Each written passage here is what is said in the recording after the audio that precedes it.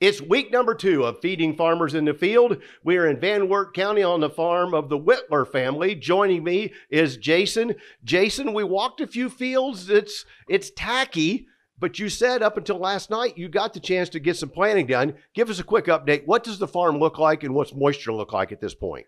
Yes, so we started Monday night and started planting yesterday too. Just got dry enough for us to start to get into the fields.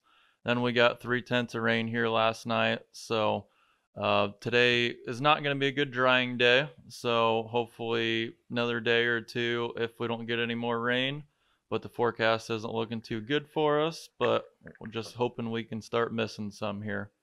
We are literally the midpoint of May. Normally by now, what kind of crop would you like to have already in the ground? At this time of year, it's nice to be finishing up or even side dressing, having stuff done. But with the weather these days, it goes back and forth, and we're faced with a bunch of challenges, and our windows keep getting smaller to get things done. So we went out and looked at some of the field. I got to kicking in the ground, and I was like, well, did you run anhydrous in here? And you said, no, there's beans planted. So that's part of what you got in. Popcorn yet to go. And the wheat looks really good.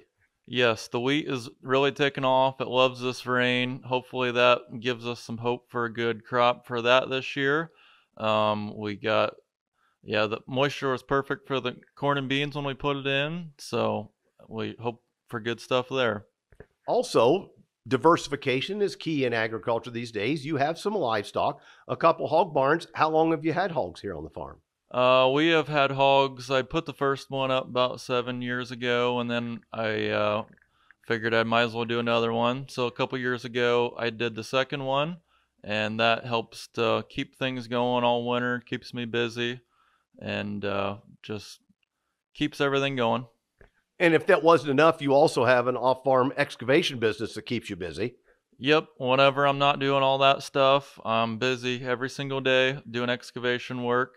Between that and the hogs, the weather and everything all times out. So I can drop everything for planting and get back into excavating when we're all done. So works out pretty good.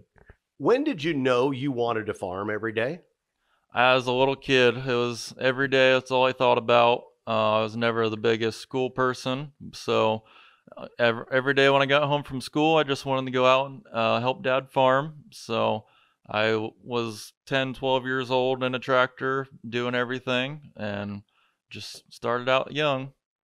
You're embracing not only some of the conservation programs with cover crops, but it sounds like you seem to get along well with the computer and the technology as well. Yes, we use cover crops and everything, and then we got the GPS, and we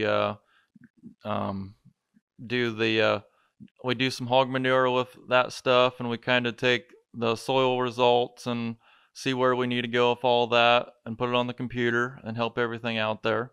Isn't it interesting? We used to broadcast and fertilize the entire field because we knew the field needed it. But with today's technology, we can actually put more where it needs it and less where it doesn't and save some budget, increase production, good water. It's just amazing that technology has helped us do so many cool things.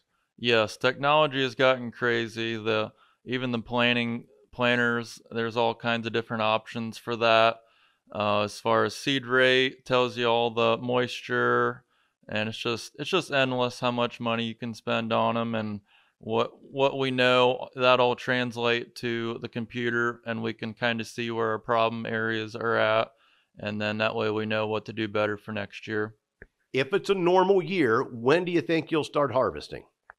We hope the last week of September is a good time, but this year that's going to be a little later, which hopefully it all works out. We'll get some good rain through the summer, make everything grow good, and planting late isn't necessarily the end of the world, but we make it work and hope for the best. Stay the course is what I continue to hear, because there's some guys who would tell you the best field they ever had was a June plant. It wasn't intentional, but sometimes Mother Nature just seems to take care of it, and we'll see if this is one of those years. So be safe for the rest of the planting season. Yep, we'll do. You guys too. Jason Wittler, my guest. We're at Wittler Farms in Van Wert County for week number 2, Feeding Farmers in the Shop.